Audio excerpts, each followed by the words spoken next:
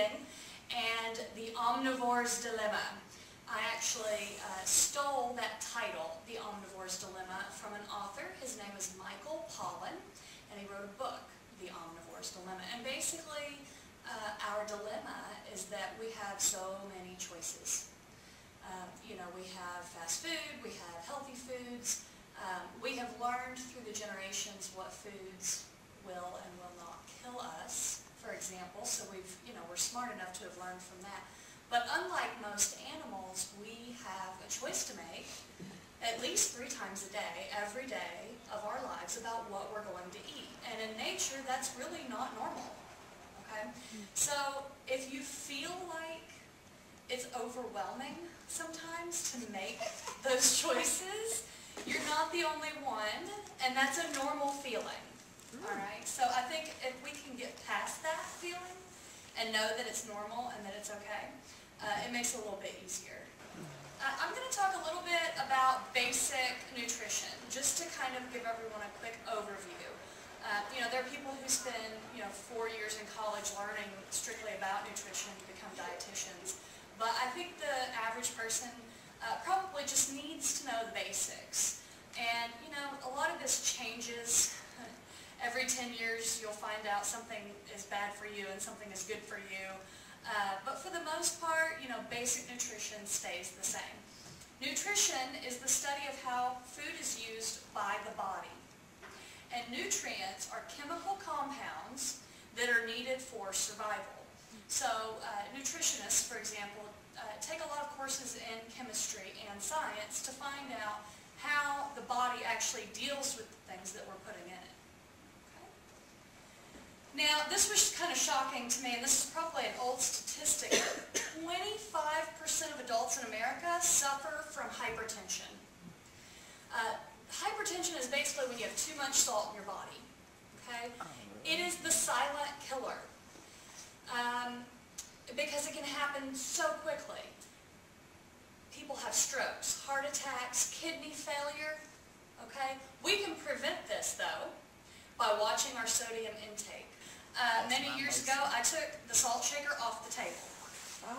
And I tend to cook with salt. Okay, so salt does play an important role in cooking. Again, we're dealing with chemistry here. Salt will help flavor things. It will help bring out the sweetness of vegetables. It changes the way meat cooks, for example. So cooking with salt is not necessarily a bad thing. But chefs will use kosher salt because it is lower in sodium than iodized salt. Now you have to be careful about that though, because we still need that iodine. Okay, so make sure that if you're going to switch strictly to kosher salt, that you find out what good sources of iodine are, and make sure that you eat those foods as well. Okay, but it does have less sodium than iodized salt. And to do a taste test one day, do a little bit of iodized salt on your tongue, just salt just on the front of the tongue, and then do a little bit of kosher salt. And you can tell the difference. You can taste a big difference. Okay, rarely do things get too salty with kosher salt compared to iodized salt. But that's one good way to restrict your sodium intake, is just to use a little bit of salt during the cooking process and leave it off the table. Okay? Also, you guys, more than 1/3 of adults in America suffer from obesity. 35.7%. It was 25% 6 years ago. So it's going up. It's not going down. We know it's an epidemic. Obesity causes heart disease. It causes diabetes. And we're talking about type 2 diabetes here. Okay, the one that you're not born with. High blood pressure. And some types of cancer. This is generally caused from sedentary lifestyle and a high-calorie, high-fat, and high-sugar diet. Now, what is the #1 killer of Americans, do you think? Okay, heart disease. It's kind of scary. And for women, it's very, very high. Okay? What's the good news? Heart disease is preventable and it's controllable. Okay? So it's something that we have control over. We don't have control over a lot of things in life. Okay? But our attitudes and our actions and heart disease are a couple of them. Okay? All right, now how are we going to do that? We're going to do it through diet. But what is a diet anyway? I mean, is something that's painful that you're like, oh my God, I have to go on this diet. It really shouldn't be. It should be that middle one there. The usual food and drink consumed by an organism. And that usual diet should be a healthy diet. That's your goal, not to go on diets or always be on a diet. Now obviously, some people have to go on diets or have restricted diets because of their health problems. Okay? Consult your healthcare professional for details about your diet. Okay? All right, so part of your diet, we have 6 major nutrient groups. This is a little bit different than like when you look at My Plate and all that kind of stuff coming from the USDA. You have proteins, you have carbohydrates, you have fat, vitamins, mineral, and water. Okay? Proteins is a food group. Carbohydrates is a food group. They actually kind of consider that the whole grains. That's really your breads and cereals and things like that. Fat is a food group, and we'll talk about why we need fats here in just a minute. And then your vitamins and minerals come from your fruits, vegetables, your grains, your nuts and seeds. Okay? And obviously we need water. So protein. Everybody needs protein. We probably all know that, right? We know we need meat. Now there's more to protein than meat though. Can you live without meat? Yes. Sure you can, but you need protein. So you have to find other sources of it. Peanut butter. Now the reason peanut butter is an excellent source of protein. One of the reasons that we think we need meat is because meat has what they call a complete protein. And basically what that means is it has all the amino acids that the body needs. Okay, so without getting too technical, when you have a variety of foods in your diet, including grains, nuts, seeds, and vegetables, you will consume a complete protein, but you wouldn't necessarily do it all at once every meal. And that's the hardest part for vegans and vegetarians. So again, if you're going to cut meat out of your diet, you need to do some research and make sure that you're getting a good amount of complete proteins from different sources. Okay? Proteins provide calories, but they synthesize new body tissue during growth. So that's why, for example, when women are pregnant, they need higher levels of protein because there is new tissue being developed in the baby. Okay, so they need that protein to help make that happen. It replaces worn-out cells, and Lord knows we all have worn-out cells, right? It forms hormones, enzymes, and antibodies, and these all affect the way you feel, okay, and the way your body deals with life. All right, carbohydrates. This is like the evil nutrient, isn't it? Oh, I can't have carb. I'm on a low-carb diet. I can't have bread, you know? And it's like, well, maybe if we got away from the white carbohydrates and moved towards the brown whole grain carbohydrates, we would be better off and we wouldn't be so scared of carbs, okay? It is the most important nutrient source for the body. It has, you find carbohydrates in sugars, starches, and fiber. Which one is the best carbohydrate? Fiber. The fiber. That's right. And we'll get into a little bit more detail. Your sugars, you've got different types. What I really want you to notice here, your simple sugars are 4 calories per gram. I believe that's the same as fat. You've got glucose here. Now that comes from grape sugar, honey. It's good for the brain. Okay, so you need that type of stuff. Notice that fructose is the sweetest sugar. So if anybody has that sweet tooth but you're trying to cut out like the added sugar, go for the fruit. Okay, fructose is found in fruit. Okay, and honey's good for you to a certain extent, but it's still a sugar, so you have to be cautious of that. Now then you have your polysaccharide. Poly means more than one, right? Poly means 2 or more. These are your complex sugars, those complex carbohydrates that everybody's always saying stay away from. Now you can find some good complex carbohydrates though. Your starches literally are the storage, the energy storage of the plant. Okay? Your good food sources are seeds, legumes. What are legumes? In layman's terms, really. Beans. Yeah, beans and peas. Okay? Nuts, grains, root vegetables. Root vegetable would be a carrot or parsnip. And a tuber would be a potato.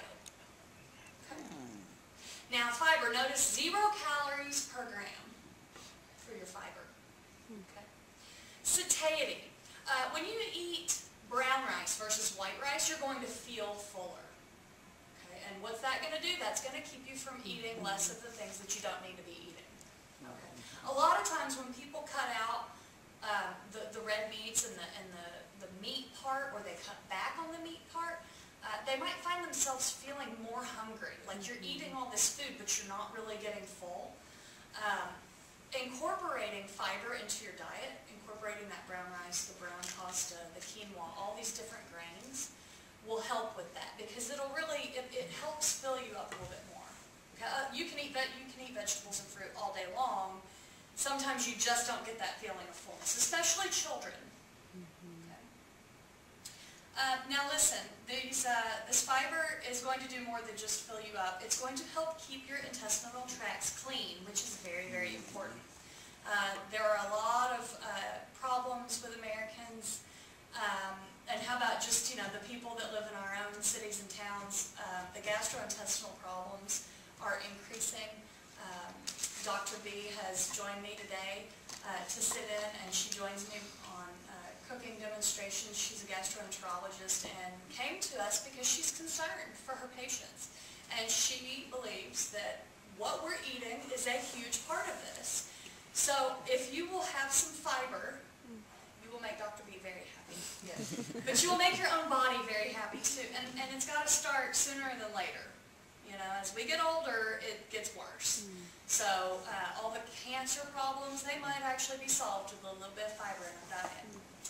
Soluble fiber helps lower cholesterol. There's that heart disease coming up again. There's a way to prevent that. Okay? Food sources, it's pretty simple, folks. Whole grains, raw fruits, and vegetables. Okay? It really doesn't take a nutritionist or a dietitian or a scientist to figure out what to put on your plate. Okay?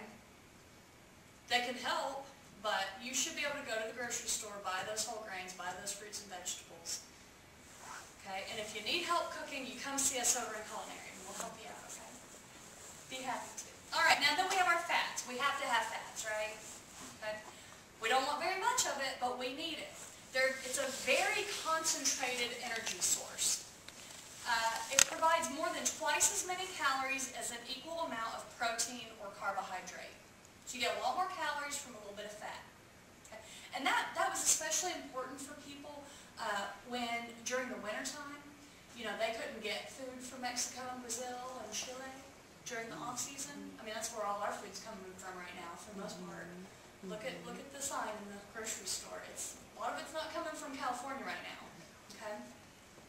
They had to be able to consume foods during scarce times and survive. Okay, so they would preserve meats, and they would probably have a higher fat diet than we could handle now. Okay? All right. Now, at the bottom it says, remember, these percentages are based on a healthy intake of calories according to your gender, your activity level, age, height, etc. And the numbers were actually taken from the Centers for Disease Control website, which is a great resource. But basically, you want to limit your saturated fats, and that is always, animal fats always will contain saturated fat. Okay? But you can, so cheese, butter, cream, meats, and then rarely is it really found in the fruit and vegetables.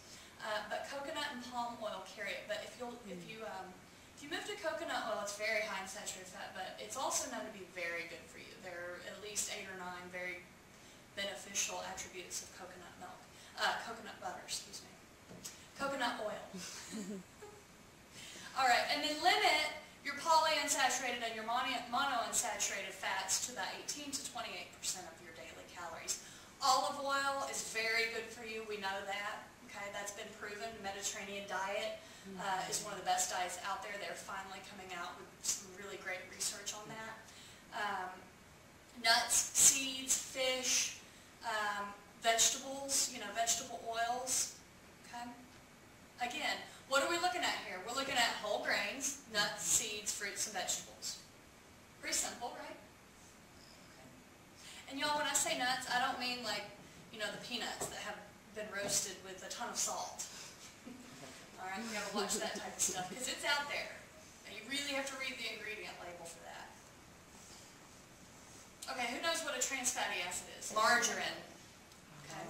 Trans fatty acids are not normally found in nature. They're found in a few places, very small amounts. And that's been the big, deal about fast food and the hydrogenated fats. And hydrogenated fats are just basically liquid fats that have been chemically changed so that they are solid. Okay? So it takes it from being a polyunsaturated or a monounsaturated fat and turns it into a saturated fat. And which one don't we want to eat a lot of? Saturated fat. Now we do need some. A little bit's good. Okay? So you want to, at the bottom, stay away from, and look y'all, I grew up with Crisco. I mean, there was a can of Crisco in the kitchen. We fried our green beans in it. We fried our chicken in it. It was originally produced to make candles with. And then somehow we turned it into food, so go figure. Margarine. Now, there's a lot of people still out there trying to preach about how use margarine instead of butter. I will absolutely disagree with that. I think we need to get with the times and let's get rid of that margarine. If you want to do something to lower your saturated fat, you can use olive oil. Get rid of the margarine. If olive oil is a little expensive, I do half olive oil and half butter at home. Okay. So it has a little flavor. It has a little bit of saturated fat. It's a little bit less expensive than using just straight olive oil. Okay. Even Brummel and Brown, it's a yogurt base, but it also has that hydrogenated fat in it. And most of your processed foods are going to have that hydrogenated fat. All you have to look for is that word hydrogenated soy or hydrogenated canola. You got to look at the ingredient list for that though. Okay, but it's listed as saturated fat, and some labels have trans fat is how they'll list it now. Okay. Vitamins. I love vitamins. Vitamins make me feel good. I can tell when I don't get enough vitamins. And I'm not talking about the pill. Okay. Chemical compounds that are involved in various metabolic reactions in the body, whatever that means. All I know is it makes me feel good. Okay. Fat-soluble vitamins A, D, E, and K. That's why we need the fat in our diet, so that our bodies can absorb those vitamins. Okay. And then water-soluble, for example, are vitamins B and C. So we also need to drink lots of water, don't we? Okay. Then there are minerals. These are crystalline chemical elements that comprise about 4% of a person's weight. Several years ago, I sat down and I wrote out all these lists of things that I should be eating, just to see, just to see where I was. And what I realized, it was minerals that I was missing the most out of my diet. And that's when I started switching to the whole grains and the nuts and the seeds, okay, to get those minerals. Okay. There are 22, I believe it's vitamins and minerals that our body needs to function normally. And that's what we know of, 22. So I expect everybody to make a list of all these vitamins and keep up with it every single day. Not very practical, is it? No. So I'm going to refer back to the simple rule of nuts, seeds, beans, grains, vegetables, and fruits. That's an easier list, isn't it? And then limit your meat proteins. And hey, it's easier on the wallet too. Okay. Water is the most vital nutrient. Got to have that water. How many glasses a day? 8. Okay. On this nutrition label, I forget sometimes, because I went to culinary school, they taught us how to do these things, and sometimes I forget that it's the simple things that people aren't taught and don't really know what to look for. So this is a real quick guide to your percentage of daily value. Okay. Now notice this is a sample label for macaroni and cheese. You start at the top. You always want to look at the serving size. So the serving size for this is 1 cup of cooked macaroni and cheese. There are 2 servings per container. Okay? So if you eat the whole box, you just ate 2 servings, not 1. Okay? 200 calories per serving. And if you'll notice, it's 110 calories from fat. That's almost half of the calories are coming from fat.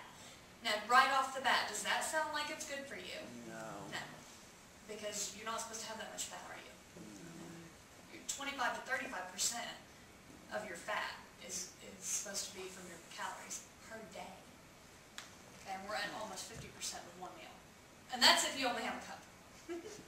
All right, the nutrients that are in yellow, you want to limit those. So there's your total fat. It will show 12 grams. And then they only are required to show the saturated fat, and sometimes they'll show the trans fats. Sometimes you'll see mono and polyunsaturated, but most of the time you won't. So we don't know how to discern between the two at this time. Okay, and this is all law. People have to label foods this way. Okay. And there's a slew of products out there. If you look at the USDA food recalls, there's a slew of products that get pulled from the shelves because they have not labeled properly. That's the #1 recall, is from mislabel. Notice the sodium. And 470 milligrams sounds like a lot anyway, but then when you look that it's 20% of what you're supposed to get all day, that doesn't leave much room for salt in my popcorn, does it? That's what my precious said. All right, total carbohydrates, 31 grams. That's not too bad, except look, none of it's fiber, which is the carbohydrates that I need, and then I got 5 grams of sugar there. Okay, and that sugar is just going to turn to fat, basically, in my body, okay, if I'm not feeding it properly. Very little vitamin A. That's probably from the milk, any kind of milk product that's in there. The vitamin C, very little of that. The calcium's probably all from the milk. Okay, and a little bit of iron there. But overall, it really isn't that healthy, is it? Now, if you're using a strong cheese, like a sharp cheddar cheese, for example, you don't have to use as much of it. And then let's say you made it with a whole grain pasta. Now you have a healthy dish, and pasta and cheese give you a complete protein, but you have to do it right. Okay, does that make sense? All right. Any questions about the label? Now I look at this, I spend a few seconds on this. The biggest thing I look at is the ingredient list. Okay? And I'm looking for the least amount of ingredients, right? I mean, I pretty much know that it doesn't take 20 ingredients to make bread. It takes about 4 or 5. So when there's tons of ingredients listed there and you can't even name half of it, it's probably not good for you. Okay. Salsa, for example, there's a salsa I eat, and it's tomatoes, onions, bell pepper, dried cilantro, lime juice, and then salt's the last ingredient. That's all it is. I can deal with that. I can dig it. That's pretty good. That's about what I would do if I were at home. Okay, tips for cooking and eating healthy. It's hard to teach y'all how to cook healthy in an hour because that really requires me teaching you how to cook. And that's hard to do in just 1 hour. I hope that some of you are fortunate enough to have learned from your grandparents or your parents. If you are grandparents or parents, I would urge you to, use computer resources and books and, the culinary department or your nutrition department over here at this campus to start cooking again. We've kind of lost it. And if we don't teach the next generation to cook, who will? It's not taught in schools. It's taught in the home. And it's not taught in restaurants, and it's not taught on Facebook. And it's not taught, well, it is taught on cable, but that's Food Network, and that's not real. So I would encourage all of you to get back in the kitchen and talk about life in the kitchen and, kind of use that time as fellowship for the family. And you will feel better, not only because you're spending time with your family, but because you're eating well. Okay, and stay away from the hamburger helper and all that. Get back to the raw basics. And don't be afraid to mess up. Just keep something like a can of tuna and some whole grain oat nut bread or something. just in case the meal doesn't go quite as planned. So you have something you can eat for dinner, but don't be afraid to mess up. I still learn food too. So. All right, avoid overcooking foods. And so, I mean, think about it. A dark green, army green broccoli that's mushy and overcooked. Right, use cooking methods low in fat. Now, chefs talk in these terms, right? So these are methods. There's a whole procedure for each of these methods. Okay, so steaming, stir frying. It's a very quick method, you know, in the pan, just like saute is. Grilling, although we want to be careful about how much we grill foods because of what? You cook it. Yeah, the carbons are carcinogenic, so we want to be careful. We don't want to eat too many grilled foods. But traditionally, they're considered healthy because they're low fat. Okay. And that's with anything, you know, any kind of fire. There's fire on the food, and so it's going to leave traces of carcinogenics. So as long as we don't overdo it, we're probably okay. Okay, so roasting, you know, that's basically like baking. Poaching, which we don't do a whole lot of, but that's just cooking something in a liquid at a low temperature. And simmering. Okay? Now you want to keep food wrapped, and you want to keep food cool. Vitamins are depleted when they're exposed to oxygen and light and heat. Okay? And that's why we also want to store foods in dark or opaque containers. I didn't know that. You want to cut food into medium-sized pieces. That will decrease the cooking time. Okay? Unless you're going to cook it in the oven for a really long time, and then you want it in bigger chunks. But basically they say that. I don't necessarily agree with that, but they'll tell you that like on the websites and stuff you look at because you have less chance, I guess, of overcooking it is what they think. Avoid holding food at hot temperatures for prolonged periods of time. Again, the vitamins and even the minerals will start to deplete. Limit your intake of junk food and alcohol. If you get cravings for salty, for example, I don't know, try a Triscuit with a big fat slice of cucumber and a slice of fresh tomato with a little bit of feta cheese or queso blanco. And you can find all that at your local grocery store. That'll give you a crunchy, it'll give you a fresh, it'll give you a little bit of acidity, a little creaminess from the cheese, and you can have like 4 or 5 of them, and it'll get you through another couple of hours. Okay. Drink lots of water, and most importantly, just if you can try to limit high fat, high sugar, high salty foods. Okay, so that means no McDonald's or Taco Bell. Hopefully I don't get in trouble for saying that. Okay, so who remembers the food pyramid? And we had different versions for years, right? Right. And then they just recently, the USDA, this is the United States Department of Agriculture, just recently switched to My Plate. Harvard Medicine School, if you'll see down here on the bottom right-hand side, you can visit their website. They've got a lot of great information. This kind of looks like My Plate, but you'll notice a few differences, okay? For example, the healthy oils. We need fat in our diet, and My Plate does not show that. Why? Probably because we get so much of it anyway, but we need to understand, we need to be smart. You know, we need to be educated, not dumbed down, is what I believe. So you need to understand why you need that fat, and why do we need the fat? Because the body needs it. The body needs it so that it can help absorb the vitamins. Okay. And also it's good for your brain. Oh, really? Use healthy oils like olive and canola oil for cooking, on salads, and at the table. Limit butter, okay, and avoid trans fats.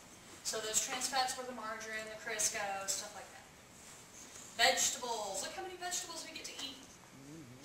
The more veggies and the greater the variety, the better.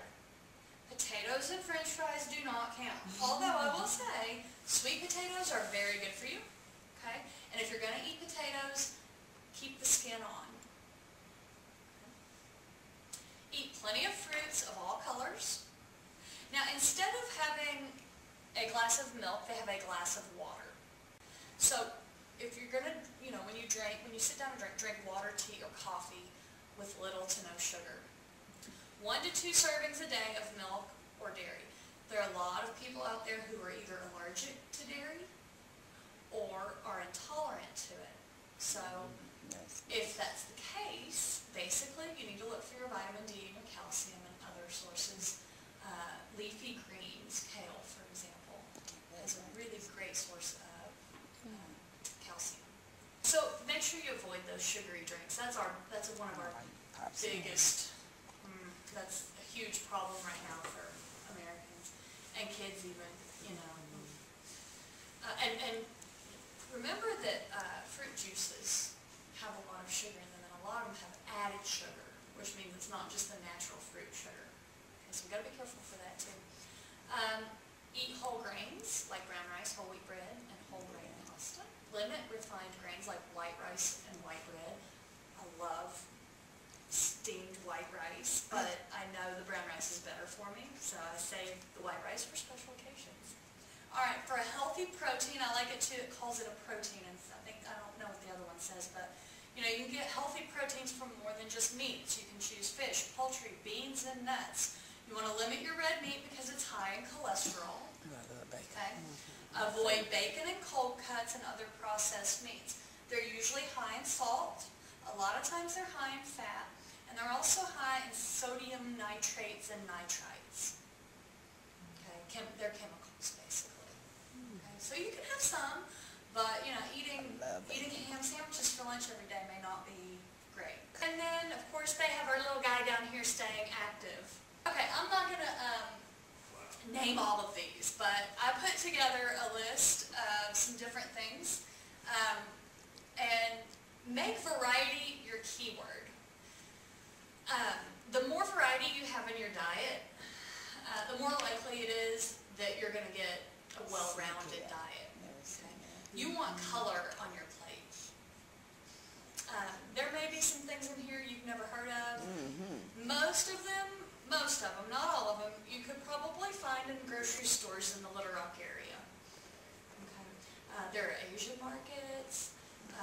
There are farmers markets, Mexican markets. You know, there are all kinds of foods to draw from. Again, the omnivore's dilemma is that you know sometimes we have too many choices. But I know I get kind of tired of the same old. I do too. Green beans and broccoli every week. You know, so I have to look outward. And then just apply those different cooking methods. The internet is a great resource for recipes. That's what we do. You know, we pick up books. We can't find it in a book. We'll go online and get ideas from there. And again, don't be afraid to try it and not like it, or try it and not do so well and do it again. Okay. Legumes. Okay, this is just what I pulled off the top of my head for beans. Mung beans have become a favorite of mine, and when they cook, they remind me of purple hull peas. Ooh, that ought to be good. And they are really high in protein. I don't know why, they just do. I don't know if you agree, Dr. B.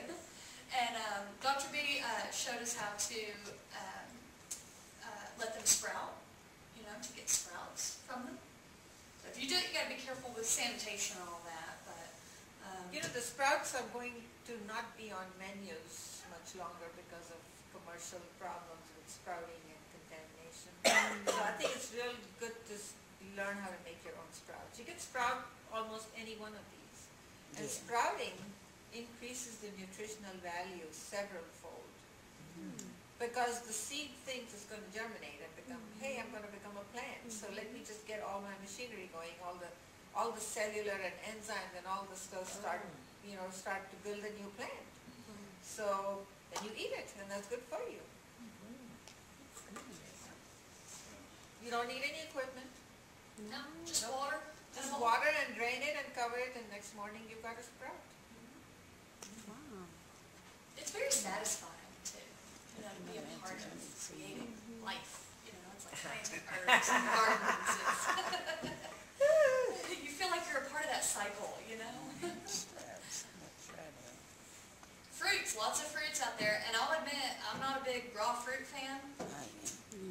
Dr. B talks about this raw diet, and I just can't get past the raw fruit thing. I'm not into it at all. I know about it. I'm not sure. Well, fruits But is at least good. you should have at least 25, 30, 50% of your diet maybe possibly could be raw, which is salads and fruits and vegetables. And I like smoothies. You know, I do like, you know, fruit like that, but I like cooked fruit. Not necessarily with sugar added, but I like it cooked. I don't know why. I know that fruits and vegetables generally will lose about 50% of their nutrients within 72 hours of being picked. I believe it. So sometimes frozen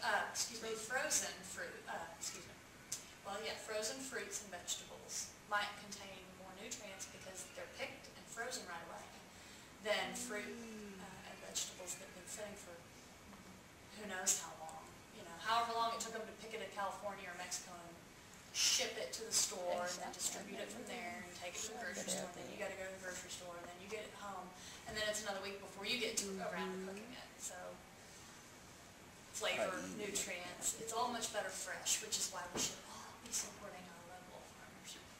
Nuts and seeds, lots of nuts and seeds out there too. They're kind of expensive to buy. I have noticed that they're becoming a little bit less expensive. They're typically less expensive too if you can buy them in bulk, unsalted, unroasted. If you buy them in the shell, they're even less expensive, but how much time do you have, you know? So even Whole Foods, which is sometimes a little bit expensive, well, the one thing that you can find there that's less expensive than a lot of the grocery stores are the nuts and seeds and the grains in their bulk section. Seaweeds. Now, they're kind of hard to find, but the Asian markets will have different types of seaweed. So if you're feeling adventurous, and there are different kinds. There's dried seaweed, there's seaweed that you can get cold. I'm not a seaweed expert, but you get great protein if you're vegetarian. This is a great thing to have. I believe a lot of them are high in omega-3 fatty acids. Omega-3, this is how the fish, actually you're supposed to eat fish to get omega-3s. But people like me, if I don't eat fish, I can get my omega-3s from where the fish get their omega-3s. Mushrooms. I love mushrooms. You know, in that book I was telling you about, Michael Pollan talks about how most of the foods we eat come from the sun. Okay, even, I mean, the seaweed, the cattle, chickens, all of it, it all really comes from the sun. The energy comes from the sun. Mushrooms are one of the few things where the energy actually comes from the moon. Wow. Because they grow and they feed off of the moonlight. Wow. I didn't know that. Which is just kind of interesting. Yes. You know, there's really not a whole lot of research still out there, you guys, on food and nutrients. So who knows what there is to that. And there are all kinds of different mushrooms. So even though you may not like a cremini or a portobello or a white mushroom, because of the texture, there are firmer mushrooms out there. The cremini mushrooms, they actually call those in the store now. They sell them as baby portobello mushrooms. Oh, yes. So the baby portobellos are also called cremini mushrooms. And the shiitake mushrooms are really fragrant. Truffles are very fragrant too, but those are the ones from Italy that cost tons of money. We have cereals and grains. So, I mean, you guys, there's like tons of choices out there. This is cereals and grains because some of these we use them for both. Okay. Like quinoa, for example, used to be eaten as a cereal. The couscous typically couscous is actually pasta. It's a little bitty ball. You know, it's a little bitty round pasta. It's an easy thing for dorms and places where you don't have places to cook. You can just boil water, you can eat this. And again, any of these that you find brown are going to be better. I guess this is my sinfulness, but I have a family and we have a lot going on, you know, and I have a full-time job, and you know, rather than trying to fight it, I buy brown minute rice. And it's healthier than white rice, you know, so it's part cooked basically. So do you lose some of the nutrients? I'm sure you do, you know, but it's better than trying to cook white rice and not have any fiber. Please keep in mind with the pastas too, we're looking for the whole wheat, whole grain pastas. Okay, those white pastas aren't nearly as good for you. And I love the angel hair, because they're, you know, they're going to be, mung bean noodles are good. Remember we were talking about mung beans earlier, they make noodles out of them. Soba noodles down here at the bottom there, those are made with buckwheat, so that's a buckwheat is just a grain. You know, they mill it and make a pasta out of it, so that's really good for you. It's black, so that's kind of fun. It's like it's not like super black, but it's real close. So I'll mix that a lot of times for kids. I'll mix soba and angel hair pasta with stir fry, just to kind of get them used to that pasta. Herbs and spices, flavor, you guys. You know what, you can cook quinoa and you can cook barley and all that mess, and it's not going to be very good if you don't add some flavor to it. Yeah, I use okay, quinoa, just like some water with the quinoa, terrible. You know, a little onion, a little bay leaf, a little bit of salt and pepper. I'll say that with almost everything. Okay, and then these spices, and again, you guys, don't go for those little bitty fancy jars. You know, they're going to be expensive. Go to these Asian markets and the Mexican markets, and they'll have bags of spices. You know, they're really cheap. Anytime you can buy this stuff in bulk, you're gonna find it at a better price. Vanilla's a great flavoring, by the way, for fruits and even savory dishes. But like yogurt, if you buy just plain yogurt and then add your own vanilla and add a little bit of honey, you can control the amount of sugar that's in it. Because yogurt is healthy, but there's a lot of sugar in it. And there's a lot of stuff on here. It's just hard to find here, you know. And if you do find it here, it's expensive. That's a dogfish on it. But there's a lot. There's a lot. I mean, there's so much more than this out there. It's just like a dog. And that should be John Dory. That's the one. And it's good. And of course, you know, there's lots of meats freezer out food there. under the gone now. Beef, veal, pork, lamb, venison. Venison is deer. Rabbit, I you know, don't rabbit's like deer. making a comeback. Yeah, I like that. We call them offals, or if you're my friend Suzanne from England, offals. Heart, liver, tongue. Sweetbreads are the thyroid gland. They're surprisingly really good. They have to be cooked properly, though. If they're overcooked, they're not good. Kidneys, tripe. Tripe is really cheap.